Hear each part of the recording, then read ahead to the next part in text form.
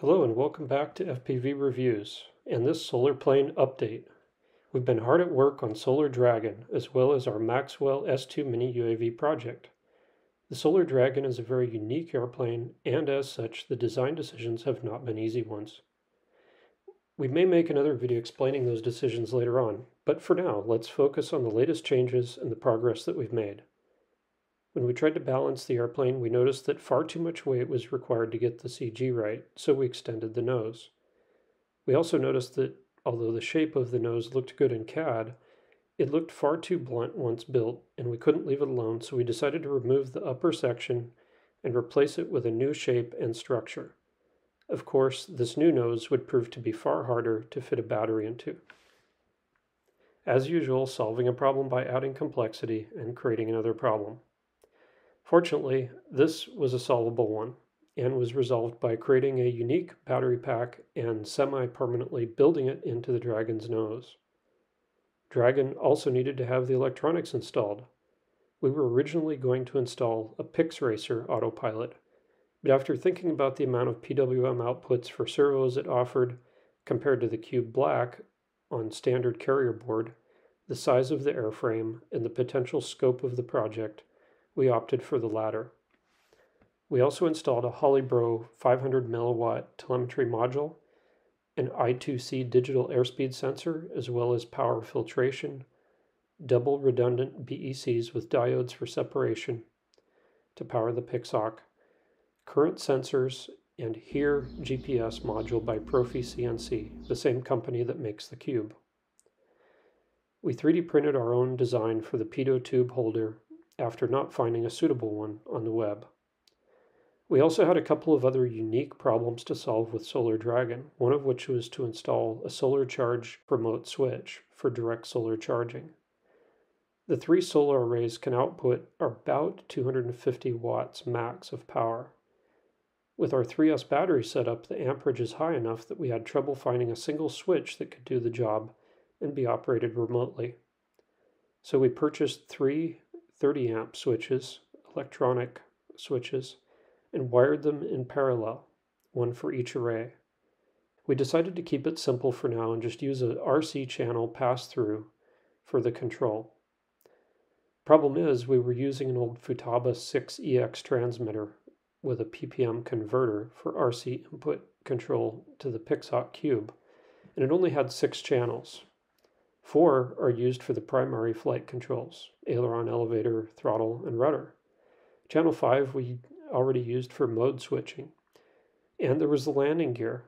So we decided that there was no reason that the retractable gear couldn't be on the same channel as the solar charging switch. The landing gear was a challenge in and of itself. We didn't really want any landing gear. But with the crucifix tail being vulnerable, and with such a large airplane, we thought it best to use some sort of gear. Without any better idea, and after some thought experiments, we decided to try a single wheel retractable on a full caster. We were counting on gravity to swivel the wheel downwards when it is being retracted to allow the gear to fully retract. It did add about 200 grams to the plane, but it looked cool, and even if it failed, it would provide some point of failure and perhaps absorb energy, saving the airframe from damage of a hard landing. We had some reason to think that such type of gear might be usable, due to its use previously on Solar Impulse 2, from which Dragon had already taken much of its inspiration, and also of the success of another large model we had built, which used a single wheel on centerline. Sailplanes of all sizes also commonly use the single wheel configuration with good success. The U-2 and B-52 are also other aircraft which use the inline gear configuration. The B-52 gear being capable of swiveling as well its landing gear to compensate for crosswind conditions. It had also come to our attention that the 4 racing drone motors with 10-inch props would consume far too much power. Their KV was very high and they just were not efficient. In the meantime, looking around the shop, we had a pair of T-Motor 3520-11 400 kV motors and some 16 by 10 APC props from another project.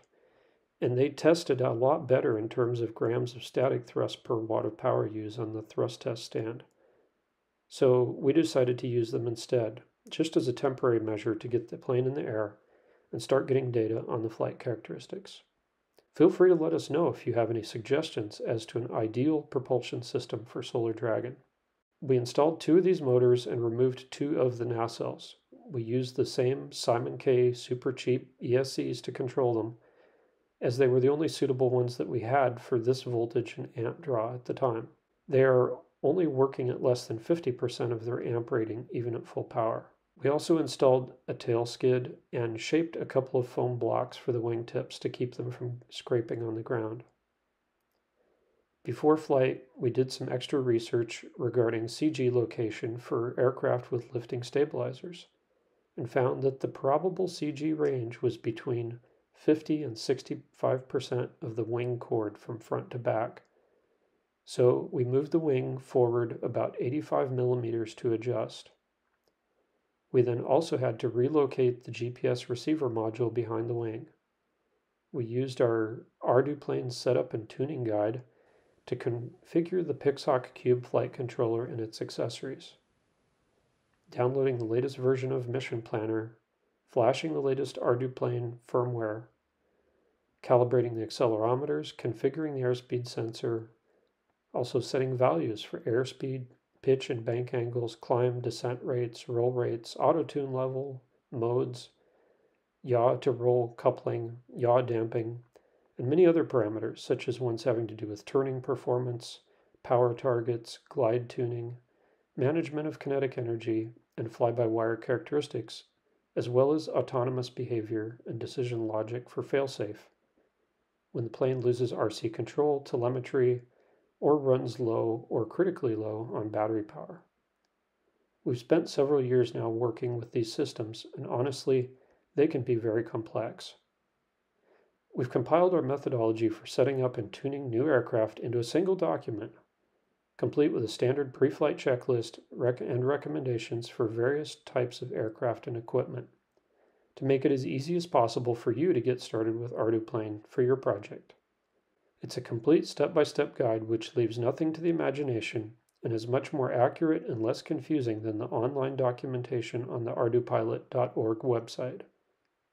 It focuses on just what is needed, especially for fixed-wing aircraft when setting them up using Arduplane firmware and Pixhawk, as well as other flight controller boards that are natively supported by Ardupilot. We're constantly updating the document to make it more streamlined and incorporate the latest applicable features. You can get the latest version of our setup and tuning guide on our website at the link below in the description. So check there for more info, as well as latest info about all of our projects. And check us out on Twitter for day-to-day updates. Don't forget to give us a like, and if you found this video helpful, subscribe so you don't miss anything in the future. Thanks for watching and have a good one. Stay tuned for the first flight of Solar Dragon coming up very soon.